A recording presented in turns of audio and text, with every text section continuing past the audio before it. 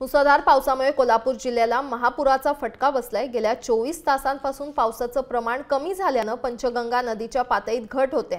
सध्या पाणी पातळी 50 फूट 10 इंचावर आहे।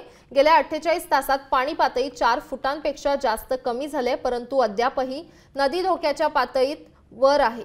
राधानगरी धरणाचे 2 स्वयंचलित दरवाजे उघडेच असून 4256 क्युसेकनं विसर्ग सुरूच आहे। तर शिरोळ, कुरुंदवाड, राजापूर, खिद्रापूर, टाकळी परिसरात रेस्क्यू ऑपरेशन सुरू आहे। या दरम्यान पुणे बंगळुरू राष्ट्रीय महामार्ग अजूनही वाहतुकीसाठी बंद आहे।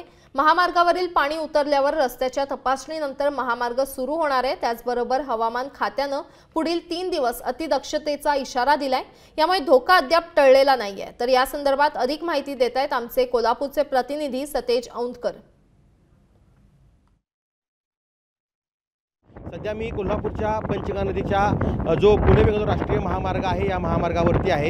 या महामार्गावरती जी वाहतूक आहे ती अद्याप सुरू झालेली नाही आहे। सध्या पुराचं जे पाणी आहे ते ओसरत आहे आणि सध्याची पाणी पातळी 52 फुटाच्या आसपास आलेली आहे। जिल्हा प्रशासन, आर्मी, नेव्ही, स्थानिक पोलीस प्रशासन हे प्रचंड मदत करताना आता पाहायला मिळतंय। जिल्ह्यात सध्या आज सकाळपासून शिरोळ परिसरामध्ये जे खिद्रापूर नावाचं गाव आहे या गाव परिसरामध्ये खूप मोठ्या प्रमाणावरती आर्मीमार्फत रेस्क्यू ऑपरेशन सुरू करण्यात आलेलं आहे। कोल्हापूरकर दानशूर आहेत, मदतीचा खूप मोठा ओघ आता कोल्हापूरकरांसाठी येतोय।